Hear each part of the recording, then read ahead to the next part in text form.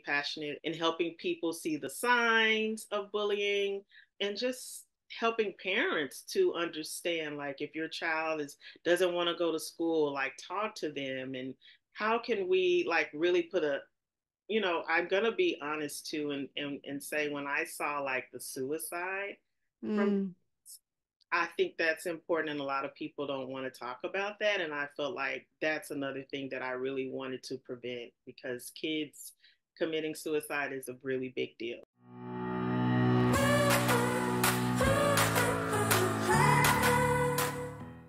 Hello, hello, and welcome back to Journey of a Fearless Female. I am your host, Paola Rosser, and this week my guest is Tymeka Coney.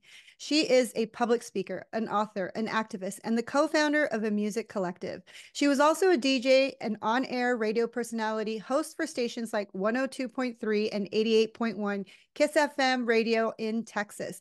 She was also crowned Miss Black and Gold and most talented for penning an original monologue in the pageant honoring the late Dr. Martin Luther King Jr. She has a spoken word album called Life, Love, and the Pursuit of Her Dreams. Her written poems have been featured in LA magazines like Rolling Out, Melt, and the LA Sentinel.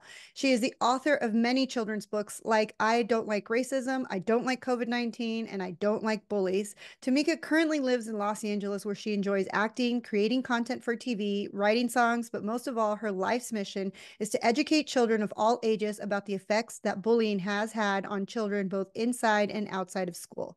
Everybody, please welcome Tymeka. I'm so excited to have you on this show. So let's talk about your fearless female journey. Let's go way back and let's tell us from the beginning. Wow. Thank you for having me. And I'm just so Thank you excited again for because the listening title to alone, Journey of a Fearless Fearless Female. Female, I'm your it host, just Paola Rosser. resonates. And I like to call myself an entertainment entrepreneur. And, in order to be an entrepreneur, whether it's entertainment or anything, you have to be fearless. And so when I think about fearless, it also aligns with my faith. So everything that I do, sometimes I am afraid, but I still, trudge forward. So let's see how we can make a long story short. Like you said, like you said, I'm from Texas, and when I was in Texas, I was always creative. I was always doing, like, the school plays and writing, and I always enjoyed writing poetry and everything. And then I went to an actor's conservatory. And from there, I thought, I would like to continue this. So I thought I'd move to New York or Los Angeles. 9/11 happened. So I Oh ended my up gosh. ended up in Los Angeles, and just was on the journey to do acting. And I had written a script in college, and I wanted to sell it. And everybody was like, if the script doesn't pop from the page, then you need to create some kind of audio visual. And so I started on the trek of trying to sell my screenplay, and I had to make a short film. And I Mm. knew nothing about the producing aspect of it. And everybody I would go to, they would say these humongous budgets that I couldn't afford. And so I said, I've got to figure out how to do this. That's the fearless journey Yeah. that started the fearless journey. I was afraid because I had never done anything in terms of producing or making a film, on my own. But I knew that I couldn't afford it. So a lot of the things that I've been afforded to do was because I couldn't afford to do them, which sounds Yeah. funny, but But I love the way, even though they gave you all these budgets and they were completely out of your realm in that moment, you didn't take it as a no, the door's closed. I love that you said, I'm going to figure out how I can do this. yes.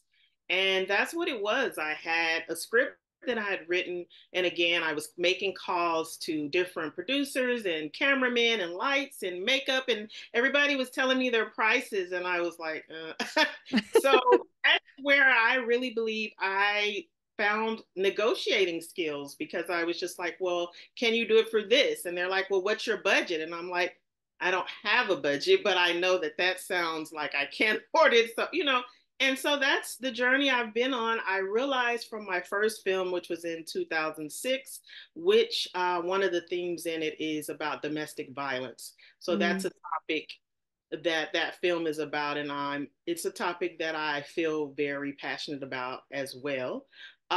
Just to interject a little bit there, but anywho, so yeah, I have been on that journey since 2006 of now producing and writing films. And I still love acting. I will say acting will always be my first love.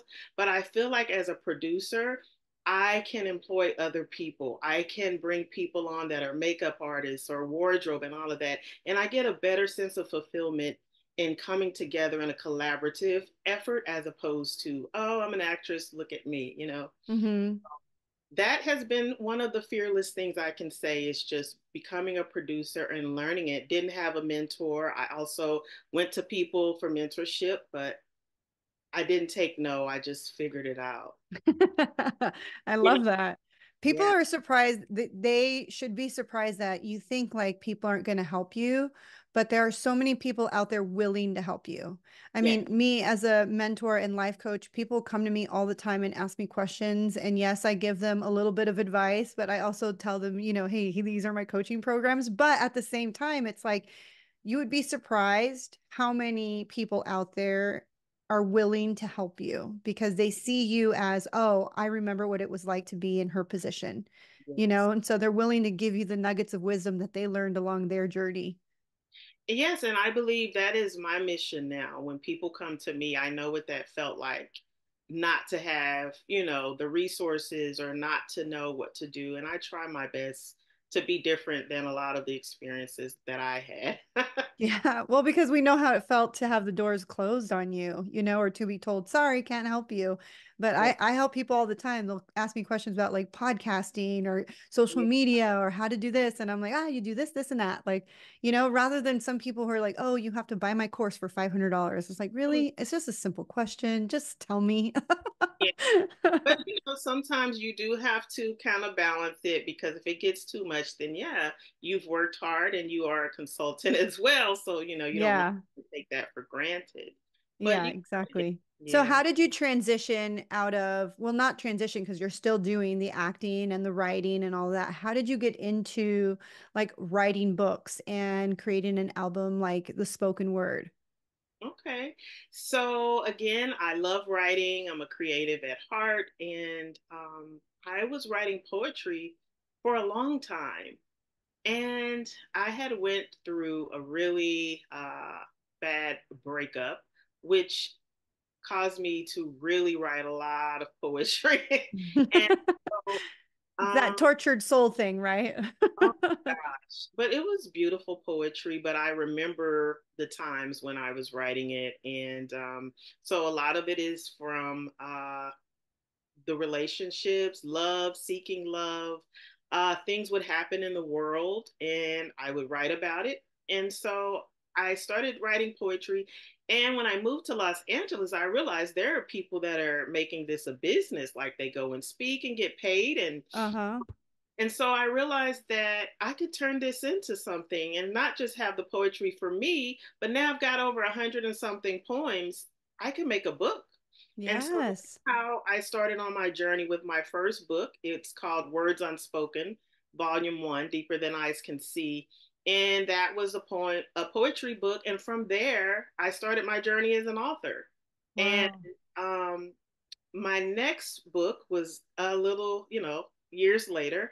And what happened was the George Floyd, when that situation. He was murdered. And I was watching TV, and a lot of my friends were talking to me. They were doing the protests, and I was like, I don't want to do the protesting, but what can I do? I felt like I wanted to do something. And Yeah. so I said, oh, well, I'm a writer. I write poetry. Maybe I can write something. And the children's book is a lot like poetry. It's rhyming. And, I just prayed and the stuff started downloading. And that's how I got my first children's book during that whole pandemic and the George Floyd situation. And I saw his daughter on TV and she said, my daddy changed the world. And it started to just kind of, I went into my imagination and I thought, what would children think? How do children feel about Yeah. racism? And that was the first book. From there, I got a great response. I became an Amazon bestseller from the I Don't Like Racism book. Then I thought, what else is going on in the world that affects kids and that we can go into their mind? I did I Don't Like COVID. And now here we are with I Don't Like Bullies, because that's another topic. And now I just love being a children's book Yeah. author. So that's kind of that journey. Oh I my try to gosh. make a long story short. No. Well, we're on a podcast, so this is what we're here to talk about. But I love that you used what was going on with you emotionally, not just with the Yeah. breakup, but with, the thing that was going on with George Floyd and COVID-19. All of that sparked a whole new generation of the way children should start thinking about things, because we have these conversations as adults. But children are also big sponges and they're watching, they may not understand like the full capacity of what's really going on, but they pick up on the energy of the adults and they do feel what we're feeling, like what we're feeling during such tumultuous events like either 9/11 or the George Floyd, or, I was just watching OJ Simpson and when Rodney King was being beaten. I remember that. I remember being afraid as a little girl because we used to drive to LA all the time. And I would be afraid, like, should my brother and my dad drive to LA if this is what's happening to people of color? And so these are great books to put out there because it could break it down for a child to like really process and, go through the emotions of what the adults are going through, but in their way and version of being able to process, correct? Yes. And really, like the racism book, it's like we all deserve to be loved no matter what our color. And I just really wanted to instill in children their value beyond their race, which is really Yeah. important. Yeah. Exactly, because racism is a taught, right? Racism is taught. So if children are taught that, we could actually eliminate it if we could teach children to love each other regardless of the skin color, because Yeah. racism is taught and it's passed down from generation to generation. But if we can start it from the beginning, where the programming is starting, we can actually help them understand and have more love and compassion and empathy for one another versus like finding different ways to put ourselves in different categories, which I really hate when people do that. We're always putting ourselves in categories. If it's not a race, it's our religion. If it's not our religion, it's where we grew up. If it's not the East Coast or the West Coast, it's we're Oh, yeah. constantly putting ourselves in these categories. And I love that you created that book. Also, tell us a little bit about the COVID-19 book, because I'm sure a lot of kids hated COVID-19 because you can't go to school and you can't be with your friends and you can't go to the parks and you can't even go outside. I mean, I remember the beginning of COVID-19 where we were afraid to even go to the grocery store because Oh, we were yeah. afraid of what was going to happen and what was on the packaging. I mean, I can only imagine the side effects that this had on children, like maybe becoming more germaphobe of like having to wash your hands all the time and not touch anything. That's exactly what it was. And just understanding the symptoms, like all three books, they take you on a journey with a young girl named Denilah. And so Denilah is at school and she's like, why do I have to like always wash my hands after school before I can have my snack? And she was really sad because she couldn't go to school and play with her friends. And so, yeah, it was just even losing some family members, she wrote about, talked about that. And so, yeah, it just really took you on a journey of how kids feel about it. But again, it was to educate kids at that age to know how important it is to wash your hands and all of these things. And with every book, also, is to maybe educate the teachers even more, or the parents, or the grandparents. Yeah, exactly. So did you self-publish these books? I did. Oh I my gosh. How was the process? Take us through the process of like figuring that out to be self-published, which is actually, I love that we live in this time and an era where you're not waiting for the gatekeepers to say this book is good enough to be published, where you can actually go and write what you're writing and get it published. But I think writing a children's book is a lot harder than just writing a regular book because you have to have artwork and you have to make it look beautiful because the kids like need visual more than just writing. yes, you have to be fearless. to make this happen. Because I love poetry, so I had that part down. But yes, I had to go through interviewing a lot of illustrators. And on the first book, it was basically I had a vision and I said, "Can you just show me the cover?" And as each person, that's the illustrator, was showing me the cover, I was like, and you know how you just like shopping for a dress. You kind of know when you see it. You don't Yeah. quite know exactly what you want, but you know if I see it, that's it. And there was a young lady that lives overseas, and I got in touch with her online, and basically when I saw her cover, I said yes. That is it. She had the little girl crying, and she just Mm. captured the vision. And so that's how I selected her, and we began to work. Now, the process was a lot because some of the things that I were thinking in terms of the art, and like there was one topic in the book that said we're kings and queens, and she had illustrated like the queen in England, and in my mind it was the queen in Africa, kind of. So Hmm. it was like, stuff like that where I had to say, well, this was my vision in it, but it's a process in getting out your vision and your imagination and working with someone. And it takes a lot of patience. But with her, because we work so well, I decided to continue to work with the same illustrator for the second and third book. Nice. Was the Yeah. bullying book the third book? Yes. Mm-hmm. So tell us a little bit about how that one came about and why you're so passionate about educating children. I'm a former educator. I did some teaching when I was younger, like during college. And then when I first moved out to LA as like a supplemental income, I Hmm. would teach. And from the classrooms, you see a lot. And bullying is certainly something you see a lot of. And just in the news, I've always saw that bullying is a big thing for kids. And I have a friend, and she told me her daughter was dealing with bullying, and so she had to switch schools. And I just really felt like, as a children's book author, that should be my mission, to try to educate kids and to try to help with topics. And bullying is just a really big one. And Yeah. I released it in October, which was National Bullying Awareness Month. And it just felt right to Yeah. release it during that time. And now I'm really passionate in helping people see the signs of bullying, and just helping parents to understand, like, if your child doesn't want to go to school, like, talk to them. And how can we like really put I'm gonna be honest too, and say, when I saw like the suicide from, Mm. I think that's important, and a lot of people don't want to talk about that. And I felt like that's another thing that I really wanted to prevent, because kids committing suicide is a really big deal. And Yeah. It's happening more and more now than it was when we were growing up, yeah, because we didn't have social media. You know, the exactly, bullying stayed at school. And so you can avoid the bullying by not going to school, right? But exactly. now kids these days have social media. And even if you're like, well, my kid doesn't have any social media, kids are sneaky.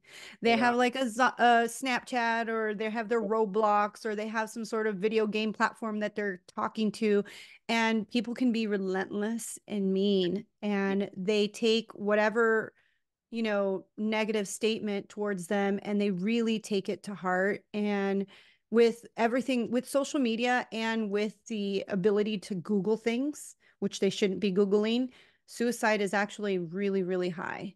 Yeah. I just watched a video the other day where 9 and 10-year-olds are killing themselves. I'm like, a 9 and a 10-year-old. I And mean, that all the shouldn't even, bullying. yeah, Yeah. that should not even be at the forefront of their like consciousness. I just can't even imagine a 9 or a 10-year-old killing themselves over being bullied. And the things are so small because social media is out there. Like, I watched this whole thing about a girl who didn't have the right, what's the new cup thing? It's not the Yeti, because I have a Yeti. What's that one? The Stanley Cups. And it was like the Oh huge yeah. Christmas craze. And one of the little girls, the parents couldn't afford a $40 Stanley Cup. And so they gave her like kind of a knockoff. Oh, And she went to school, and they just were relentless with her about not having that's terrible. the Stanley. And they made videos and posts like, and it's not just, it starts there, again, it's taught, bullying is taught, bullying is like programmed into us. It goes into our, like the rest of our life, right? And it's like people still to this day, but if we could stop it at the beginning and teach them like the effects of bullying, then maybe we can stop having the walking wounded adults doing Yes, that to others. yes, yes. You are right.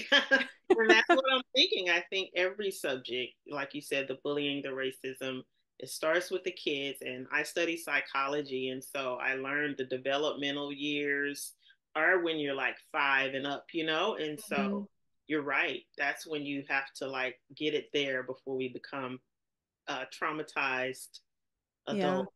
And so, yeah, and sometimes the schools, it's hard because my sisters are teachers, and I know how hard it can be to have these conversations because there's so much political aspects and like red tape and administrative that you can't say certain things to the children, and you're so busy trying to pass tests that you're not really working on like the emotional concept. You're so busy trying to just teach them so they could pass the test, but you're not really working on the emotional part of it.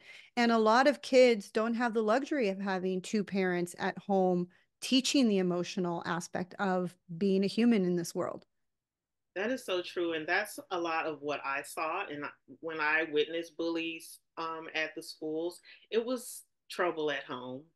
And it was younger parents sometimes that didn't have time for their kids. And what I realized is they always say teachers are like overworked and underpaid because Yes. we do a lot of parenting as well, and it's like you really have to be someone that cares about kids and students and not just their education, but their well being because a lot of times they're acting out because there's other things going on that their parents don't have time to recognize. Yeah. Yeah.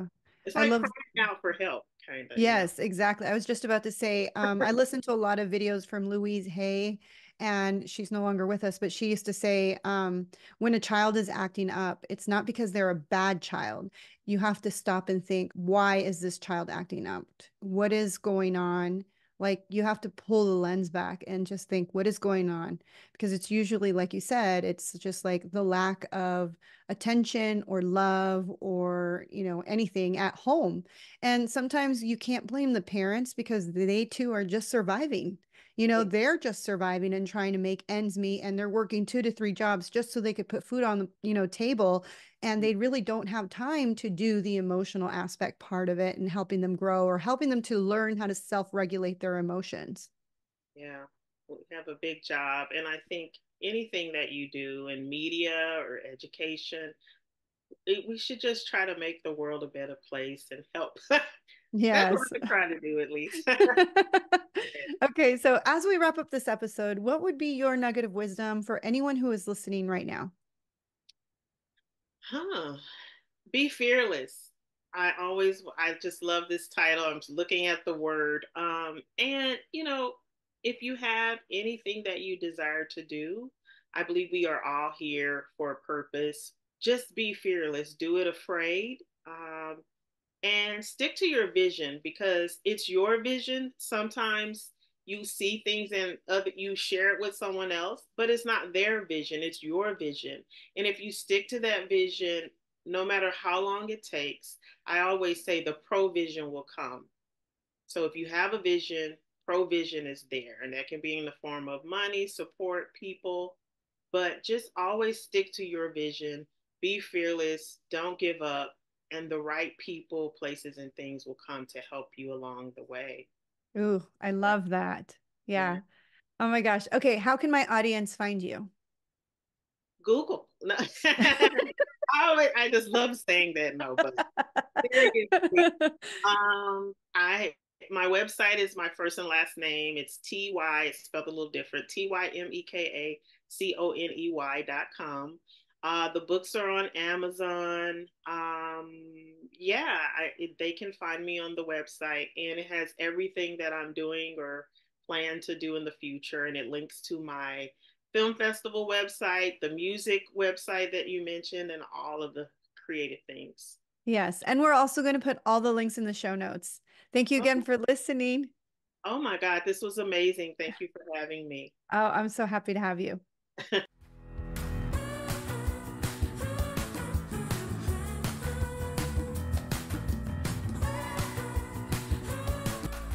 Thank you again for listening to Journey of a Fearless Female.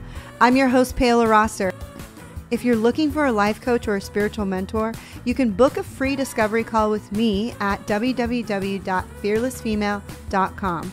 You can also follow me on Instagram at fearlessfemale_coach, subscribe to my YouTube channel at fearlessfemale, or find me on TikTok. I'm under at paola.rosser. And if you love this episode, make sure you hit subscribe, share it with your friends, and leave a review. I read every single review, and I truly appreciate the time you spend writing it.